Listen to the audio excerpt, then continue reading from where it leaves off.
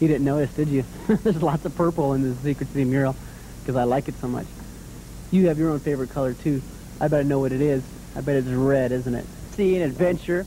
Today we're going to use one of my favorite drawings to illustrate the special art word, variety. Now, first we'll draw a TV set using a couple of the 7 magic words, and then we'll add a newscaster, a very special Commander Mark newscaster. Later on, we'll use the special art words and the 7 magic words to add some flying animals to the underground of the Secret City mural. Metaman's here today, and he's going to show us how to use some plastic compound to create animals and flowers and other objects. It looks like it'll be real fun. I know you want to become a member of the Secret City Club, and so Metaman will tell you how easy it is to join. Now here's what you need to follow along. You ready? You need your drawing pad, your drawing pencil, make sure it's sharp, and your activity notebook to make notes on how to create plastic animals. Now, you gather those materials together, and I'll be right back.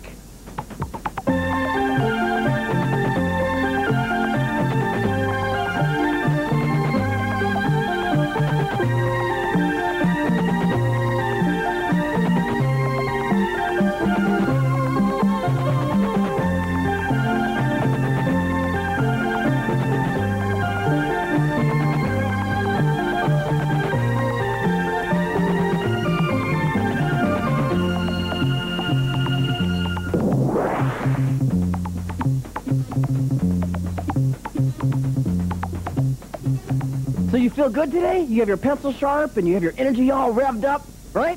Okay, loosen up, get all those kinks out of your hands, and let's command that piece of paper. Let's draw some 3-dimensional drawings.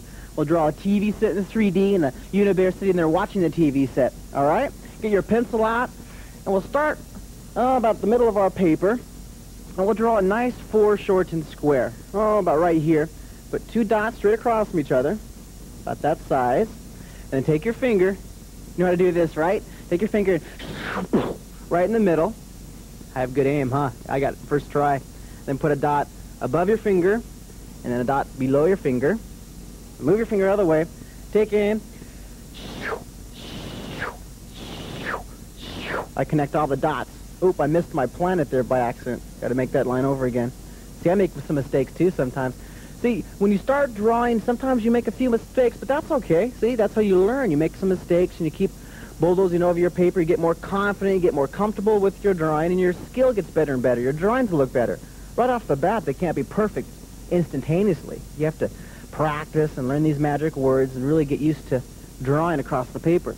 See, the middle line's longer, and these 2 lines were shorter, and then I connected the bottom. See?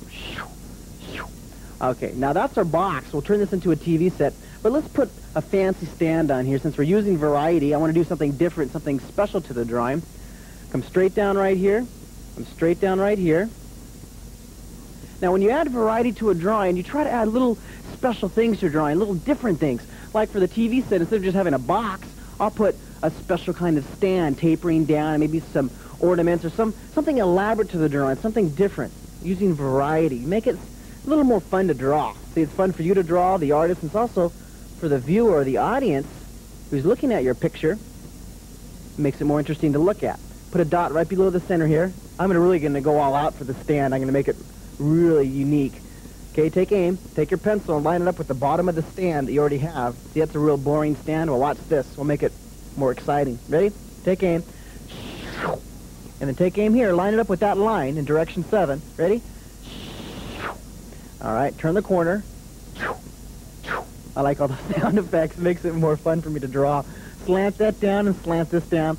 And the middle line is what? Middle line is shorter, right? Is it shorter? Shorter or longer?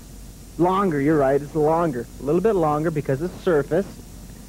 Slant this up in direction 1 and in direction 7. You see we have an interesting stand there. Now you can keep building the TV stand if you want to make it into an even taller entertainment center for your own bedroom. But I think I'll just leave it a 3-layer stand like this, and I'll put the TV screen. Look at it. I'm following the lines I've already drawn. You make it a square screen, kind of curved at the ends though. Straight down here. I'm leaving room down here for the volume control and the knobs and the channel change and everything. All right, there's your screen, your TV screen. Now put a circle here for the knob and put some thickness on it. That's your volume, so you can turn it down when your parents get home. You have to turn the TV set down a little bit, don't you? And then here's the channel changer in case you get the idea you want to watch something else, you just change the channel right there. And then draw the dome on top of the TV. And then there's the antenna. And there's the antenna. And now let's add that special Commander Mark newscaster, and we'll use variety. We'll do something different to the newscaster. We'll exaggerate something to make it a little more fun, a little more interesting to draw. Now here's the newscaster. There's his face, a nice round circle, and put a shirt on him. And using variety, I could just color this in black, right? Well, I think I'll use some lines here, some plaid and checkers to make it a little more interesting. There you go, some variety on the design of the clothing. And then, well, you could put some glasses on him if you want to. Right here. Oh, hello, Cindy. How are you today? You came down to help me draw, huh? Oh, Cindy, this is so sweet. You're awfully nice, you know that, don't you? This is good. You know what I'm going to do, Cindy? I'm going to put this right here on my easel so I can keep it forever, okay? I can keep it, right? Thank you. I'll put some water in it later so it'll survive. Well, I haven't put a nose on him yet. You want me to put a nose? How big? Are you serious? All right, you asked for it. You're serious now. Okay. Well, so using variety, we do something different, you see, to lighten the drawing up and make it more fun. Yeah, shading's next. I was going to do that next, I promise. Okay? All the way down the left side. All the way down. Over here. And also on the left side of the stand. Now, Cindy, you know, anyone can learn how to draw, remember? Anyone can learn how to draw. You can learn how to draw, and you can learn how to draw, and all your friends can learn how to draw. Everybody can learn how to draw if you learn the magic words and these special art words, and you are real bold and confident with your pencil and just fly right across the piece of paper. Draw. You got the right idea, Cindy. Just blast right across there. You're confident, too, huh? Now, look, we're putting it in this TV set in the corner of a room, so draw a line right here. See this line right here? And see this line? Bye, Cindy. See you later. Thanks for the flower. Slant this line in the same direction. And then look at this. The corner of the room comes from behind the TV set, not to the corner here, but behind the TV set. I'm going to line these lines up. Okay. Oh, we have a bald newscaster. You have to have some hair, so I'll put some nice hair right here. While we're on the top. And then give him a big smile. He's having a real good day. It's good weather, good news to report. He likes reporting good news. And then finish the glasses on him. The thickness on the glasses. And let's put a carpet here, and then we'll draw a unibear sitting on the carpet. There's a nice foreshortened circle. And the unibear will be sitting here. Here's the unibear's belly, and there's the unibear's head, 2 circles. And then we'll make the unibear sitting here, so the foreshortened circle, and there's the leg. He's sitting here in front of the TV set, so his arm, he's leaning back on his hand, so his arm tapers right here. There's the thumb, and then the furry hand. And there's his back. And his other hand's waving to the newscaster. See the thumb? His other hand's going, "Hello, newscaster!" He doesn't know that you can't talk to TV sets. And then curve the back right here, or the TV set can't really hear you. I guess you can talk to it. And then we'll draw the face on Unibear. There's a smile, and then the eye right here, and then the Unibear horn, and the ear for Unibear, and the fur around the Unibear's face to make him really cute. Put the shading. And I'll let you finish this, and you can even draw a hole right here for a mouse to crawl out of if you want to. I'm going to challenge you to finish it all by yourself and add the shading to the wall, to the mouse hole, and also to the side of the Unibear. Draw, draw, draw. Practice your drawing every day. And the special art word to keep in your mind is variety.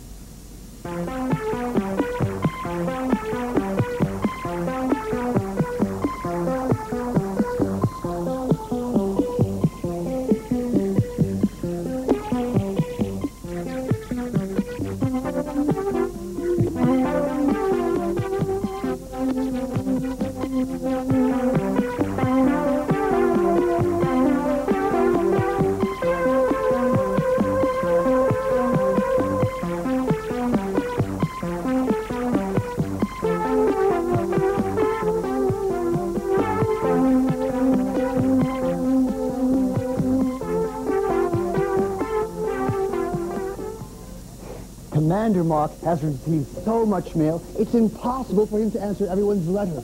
But he does open his mail and read every letter, so keep on writing to him. Speaking of letters, that's this week's club activity. to do your name in 3D. Just send your name in 3D to the commander, and you become a member of the Secret City Club. Here's a really interesting idea of writing your name by Sharon Kim. Look how she designed her name.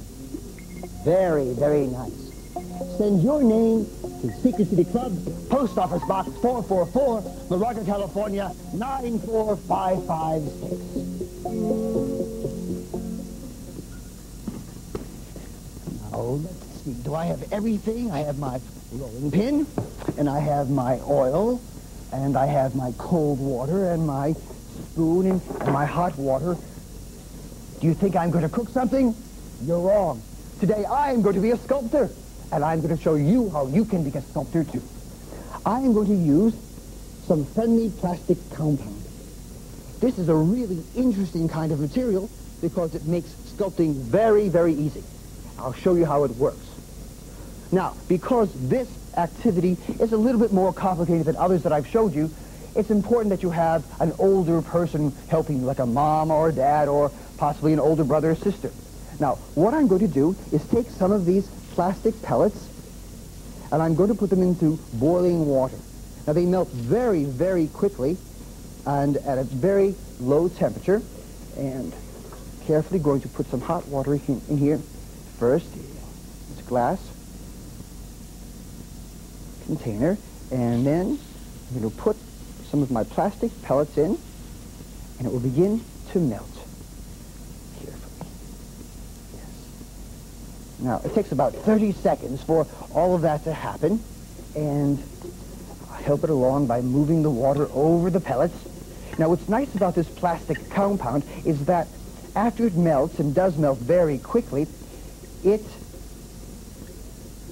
cools very soon, and you can actually play with it without burning your fingers.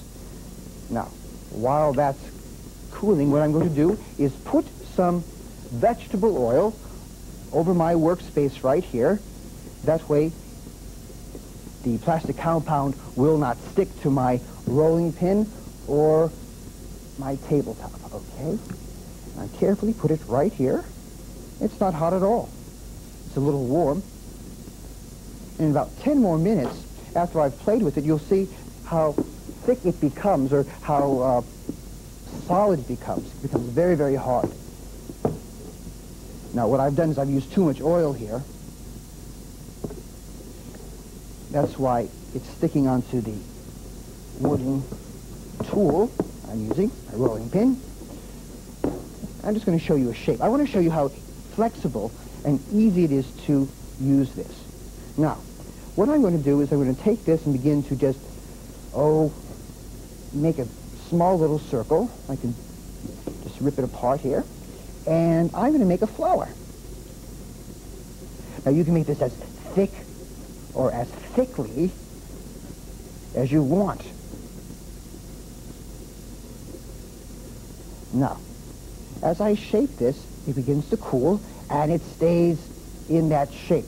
Now, what will help to speed up this process is to put it into cold water. I have some cold water here. And you can see that it's beginning to look like a flower. Now, I think what I'll do here is I'll take another piece, and I'm going to just roll it with my hands and make the stem. Now, you can stick the stem to the flower part very, very easily by warming up the two ends that you want to stick. So I think my water should be hot enough, so I'll just put some more hot water in here. And I'm going to take this part and the part that I want to get warmed up, back of the flower, and put them together. And you'll see that they stick. Now, once this gets solid, or a little bit cooler, it will be one straight piece, and I can begin to paint it. I'll put this in the cold water to speed up that process and begin to paint my flower. Now, I think I'll use blue paint. This is water-based paint. begin to paint its inside. Now, I could add more things to my flower. I could add leaves, of course, or I could put another flower on my stem.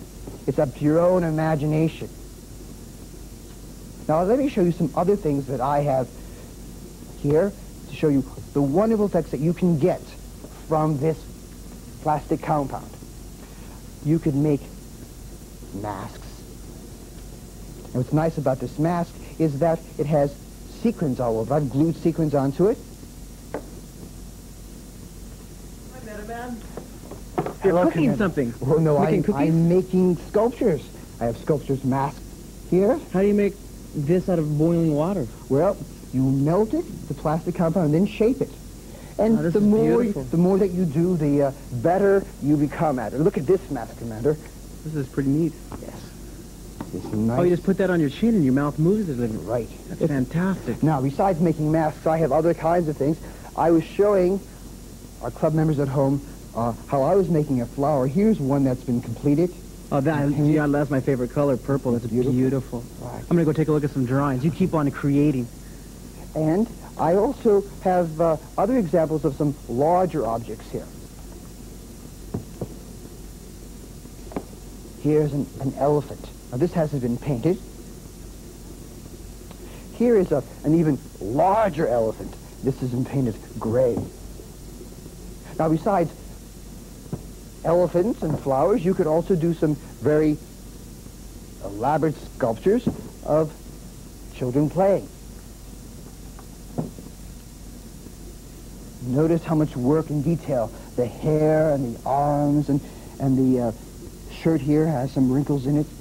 And you can always smooth your sculpture out by warming up the space that you need to even out with water or maybe a hair dryer, and smooth it with your fingers. It's fun sculpting, and all you need to do is just keep on practicing, and the more that you practice, the easier it becomes.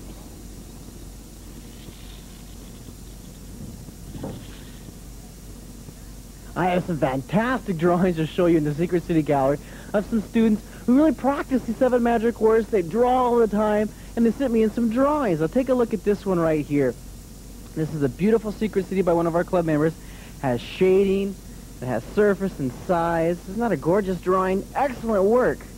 Really a splendid use of the 7 magic words, and also some of those art words like repetition and texture and variety.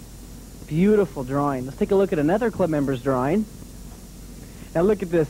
Tracy sent this one in, and she did a self-portrait, and she drew a TV set and a picture of her brother and her sister. Don't you like these little drawings?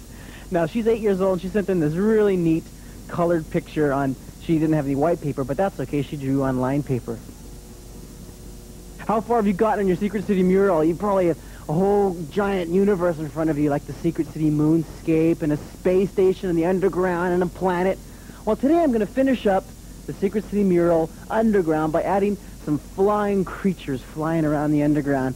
I'm going to draw them right down here in the corner, flying over the Verbal environment, the house right here the Verbals live in, and also next to the Verbal elevator right here. So I'll start right here by drawing a round circle. Now you have your paper with you, right, and your pencil, so you can sketch along with me. Take your pencil and draw the bird's head right there, and I'll sketch it in real loosely and draw that bean-shaped body. And then we'll draw the wing. Comes up, you draw the thumb, and then you draw a bunch of fingers like feathers. And there you have one wing up in the air. Draw the other wing over here, draw a little thumb shape, and then draw almost like a hand, isn't it? The feathers coming down, so it looks like he's pointing across to where he's going. Draw the beak up in the sky right here. He's really in a good mood, so he has his mouth open. There's the eyes. And I'll go through and with my dark pen so you can see it a little more clearly. And then I'll draw 1 foot right here. And you know what? My underground birds right here, they wear tennis shoes all the time. They always have these little cute sneakers on, drooping shoes. There's his belly, and then there's his other knee and his other set of tennis shoes. And I'll go through with my pen and do it nice and dark. I'm going to use even finer point pen than this. There we go. There's his eyes. And then he's looking up toward his friend up here. Here's the beak. Now you see, sometimes I don't follow my lines exactly. I use them as a good guide point. And then there's his fur on top of his head. And then the wing comes down. And then there's this almost thumb-like feather.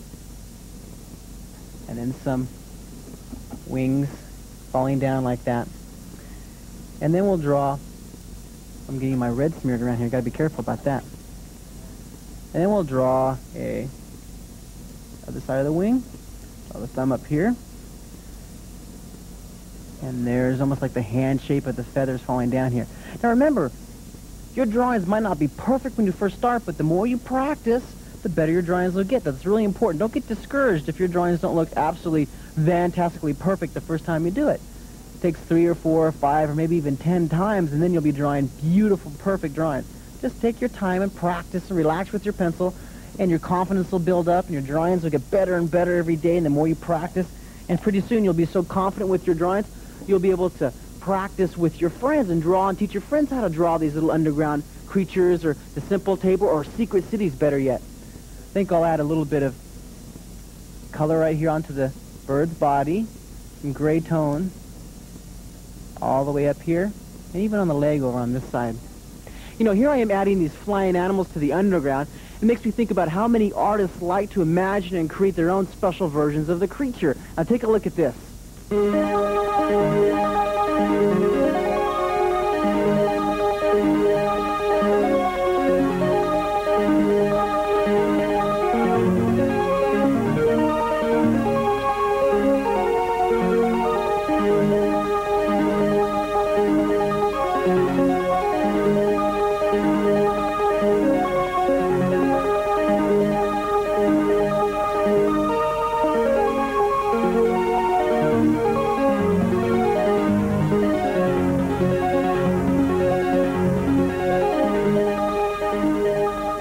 If you visit your art museum or your library, or you look at all those neat books you have on the shelves in your room for the pictures, you get lots and lots of ideas for your own drawing. That's called research. I want to finish my little underground creature right here, this cute little bird with the feathers, and there's his leg. And I'll leave the wings white, and I'll color that in later, a different tone or a different color. Make his wings a little bit darker. Now it's time for me to add one more creature up here. I think I'll put a smaller bird back in the background. I'm going to sketch him in. I'll make his wings coming in front of him this time. Yeah, his wings going in front, and then there's his feet behind him, and his beak's out here in front like this, and there's his eyes. Now you can't really see it that clearly until I take my pen and I sketch it nice and dark. There's his eye, and then the bird's beak, and then his feathers on his head, and then one of the wings is coming right here in front. You see all the wings, the feathers here, and the other wing's coming up from the other side. You see all the feathers and the design and the texture of the wing going back into the background. Now, I'm using all magic words on this secret city. I want to see if you can recognize what Elmo's magic word is today.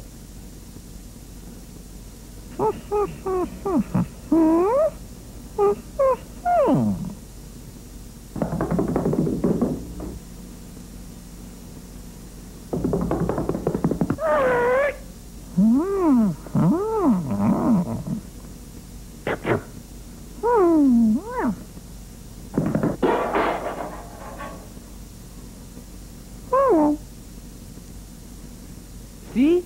Density is very, very important to your drawing. It makes the near objects look closer to you. And that's what drawing in 3D is all about, is creating that illusion for your eye. I'm going to draw the back leg of the bird right here. His legs are up in the air. He's flying really fast. Going across the paper. See, he's flapping his wings. There's some action lines. And some action lines on this fellow over here. This fellow over here is called Herbie. And this is Johnny. And this is Betty back in the background. And there's the wings. Add a little bit of color, a little bit of gray tone to the body of the bird. You like the tennis shoes there? I like adding little extras. That's variety for you, isn't it? I mean, most birds don't have tennis shoes, they just have claws, but I used variety, did something different to enhance my drawing a little bit. I think I'll draw one more bird flying over next to the furball elevator. There's the head, and then the wings, and then the legs back in the background. Kind of roughly sketch it in. And then I'll draw the face of the bird, and then the happy face, and then here's the wings coming across. He looks like he has glasses. Metaman, I want to show you what a young artist has done. He's combined drawing with sculpting. This is amazing. This is really three-dimensional. Watch how I turn it. It actually comes out of the picture, doesn't it? Yes. Look at that. He's drawn the musician playing guitar, holding it, and half of it's on paper, and half of it is the sculpting compound that I was using before. This is incredible. This is a really good example of variety. You don't see very many pictures that actually are three-dimensional. They come out right out towards you. Look at the nice texture on the wall back here and the shading underneath. This is really a neat idea. Well, I thought that you would enjoy looking at that, so I wanted to show you. You know what would be neat is if I take some of these underground creatures and had them flying right out into the background. Oh, that's Thanks really for showing me that, exciting. Metaman. Okay, bye-bye. Bye, Metaman. I'm going to draw the other feather up here. Now remember, anyone can learn how to draw. You just take practice.